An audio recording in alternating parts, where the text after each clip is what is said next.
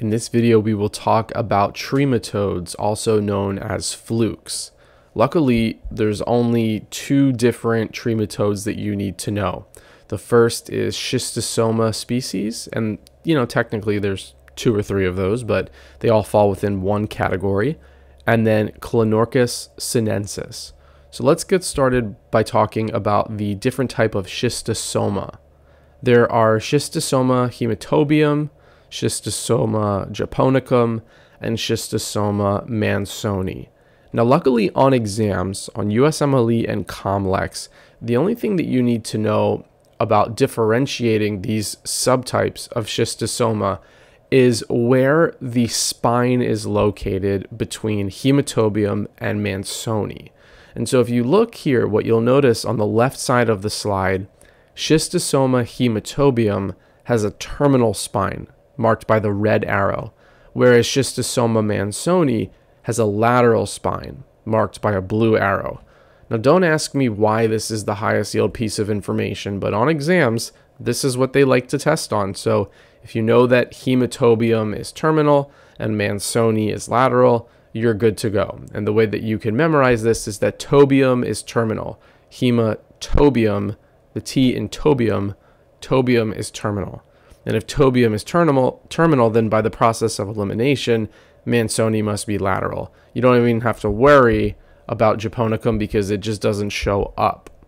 Now, the bulk of what you need to know about schistosoma is about Schistosoma Haematobium. So again, once you know the difference in the spine, you can kind of throw out the other subtypes from your brain and just focus on memorizing what you need to know about Schistosoma Haematobium. The host is the Bulinus snail.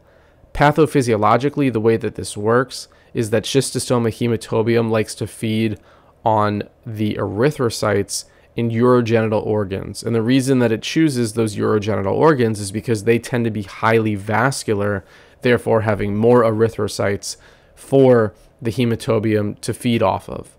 And then when the eggs get released, they get released and move through the urogenital system, ultimately becoming urinated out, and then the whole life cycle continues. Clinically, Haematobium causes hematuria, and it's in the name, heme, more specifically hemat. Haematobium causes hematuria. Okay, so if you can recall that we're talking about blood in the urine, Haematobium causes hematuria. Now, of note, very high yield to know, this is the second leading cause of bladder cancer worldwide. And specifically, it increases the risk for squamous cell carcinoma of the bladder. That's a very high yield fact because on your exam, they could show you a picture of Schistosoma Haematobium, give you that terminal spine, and then ask you which of the following the patient is potentially predisposed to. And the answer is going to be bladder cancer. Symptoms-wise, you want to be on the lookout for dysuria, painful hematuria, urinary obstruction. Can also cause vaginal discharge, pain or bleeding after intercourse. In women of childbearing age, it can cause issues with reproduction, so spontaneous abortion, ectopic pregnancy, dysmenorrhea, and intermenstrual bleeding. And then randomly, and I wrote random because this kind of doesn't fit with the mold of all of these urinary and obstetric issues, they can also cause pulmonary hypertension. But big takeaway here, it's in the name, Haematobium. Haematobium causes hematuria. And then if you can remember blood in the urine, take that one step further and ask yourself which cancer is most regionally related to urogenital problems, and that's going to be squamous cell carcinoma of the bladder. So the way that I remember Schistosoma Haematobium is I remember Pistosoma Haematobium. Pis helps me remember urogenital symptoms, and then the hema in Haematobium helps me remember hematuria and bladder cancer and all that fun stuff. So that's Schistosoma Haematobium. And then again, just to repeat myself, tobium is terminal. Schistosoma Haematobium is the one with the terminal spine. Let's conclude by talking about Clonorchis Sinensis.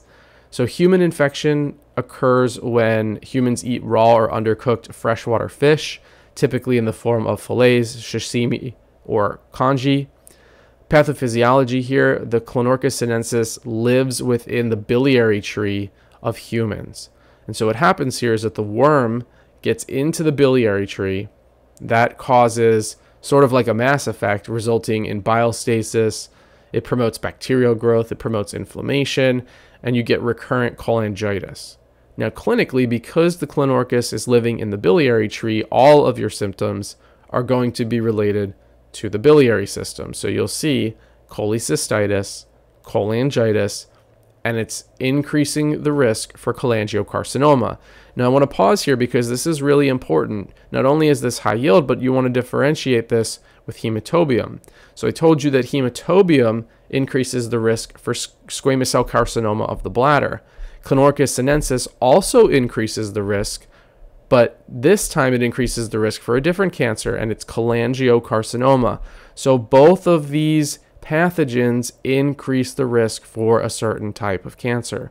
Very, very high yield. Be able to differentiate that and be able to associate them in your brain. Now, Clonorchis Sinensis is associated with pigmented gallstones. Acutely, you could see cholangitis, jaundice, right upper quadrant abdominal pain, nausea, vomiting, anorexia, malaise, and fevers. More chronically, this is associated with pancreatitis and liver abscesses, and something that has become increasingly high yield on exams is that Clonorchis Sinensis increases the risk for E. coli mediated ascending cholangitis. So yes, it can cause cholangitis in and of itself. However, Clonorchis Sinensis infection will also increase the risk for an E. coli mediated ascending cholangitis infection. And that's really high yield. Again, you want to be able to connect these things in your brain because, as you might be seeing, there's lots of opportunities for third order questions where a test writer can connect all of these things and then ask you questions. So perhaps they give you information about Clonorchis and then they ask you, which of the following bacterial pathogens does this increase the risk of infection with? And so you start with a question about Clonorchis Sinensis, you end with an answer having something to do with E. coli. Very, very important. Lastly, the treatment for both schistosoma and Clonorchis is praziquantel. But that's it. Keep up the good work.